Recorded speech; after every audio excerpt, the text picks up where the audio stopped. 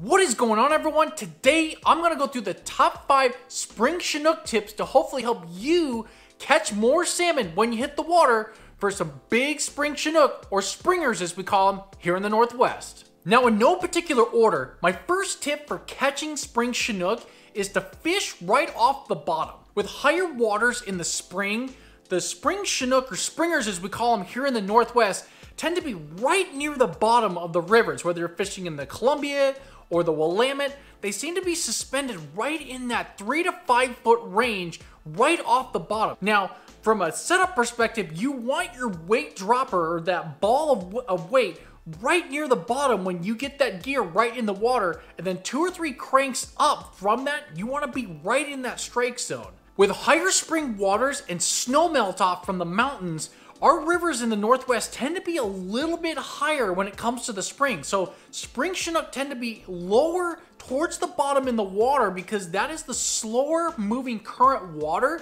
And of course, fish do not like to be in that fast water getting thrashed around. So what you'll find 99% of the time is those spring Chinook will be suspended just above the bottom. So you want to get your gear into the strike zone, get that weight dropper all the way down to the bottom, crank up a few cranks, and then you've got your bait right in the strike zone.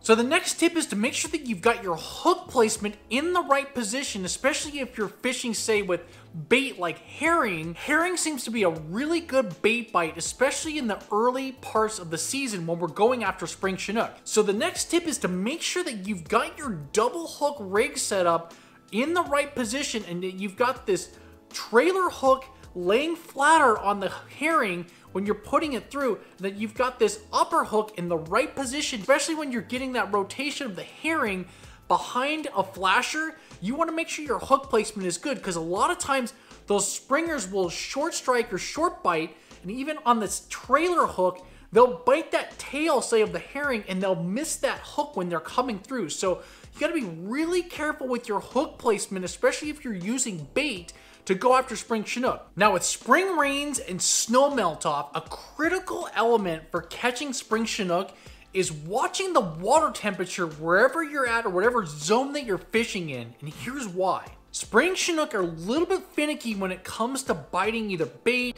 or plugs or spinners or whatever presentation that you're throwing at them. Now, the water temperature plays a critical component to whether the Chinook may bite or may not bite your gear. So when the water temperatures are cooler, you want to actually go with more of a herring presentation, so an actual bait presentation rather than a plug. The salmon just tend to go after bait more when the water temperature is cooler. However, when you've got the snow melt off and the water temperatures start to increase in the spring, say in April and May, and you get into the higher 40s or say the 50s, what you'll see is the salmon maybe are still biting the herring, not as good, but they're going after, say, plugs or spinfish or maglibs or spinners, more of the metal and plugs type of presentations as the water warms up.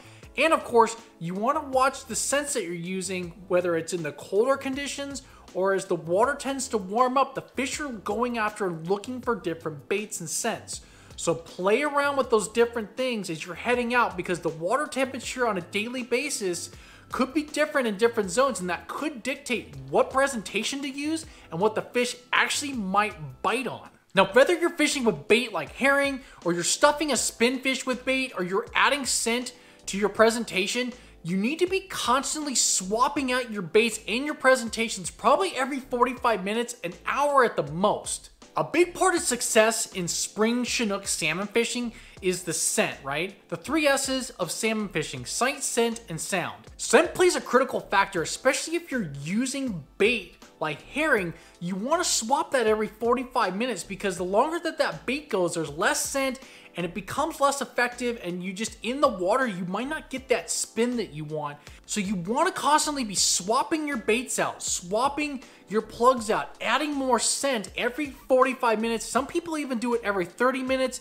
maybe on each pass wherever you're coming down in the zone that you're fishing. But you want to constantly be adding more scent and swapping out baits to get a more fresh presentation in front of the fish. And when it comes to salmon fishing in the spring, the river levels tend to be much higher than in the fall or the summertime. So when you've got the snow melt off and the spring rains and the river levels are higher and maybe the clarity is not as good, you get that soupy kind of brown green color looking, what you're gonna want to do is fish in shallower, closer to the bank or in shallower water, and find the clearer water. In the spring when the rivers start to rise, the waters can get a little bit soupy, a little bit dirty. There can be a lot of debris in the river systems, and the fish tend to hang in closer to the bank and still on the bottom because the water is not thrashing them around like it would be in maybe some of the deeper water pockets that they normally would be settling in. And the salmon want to find that clearer,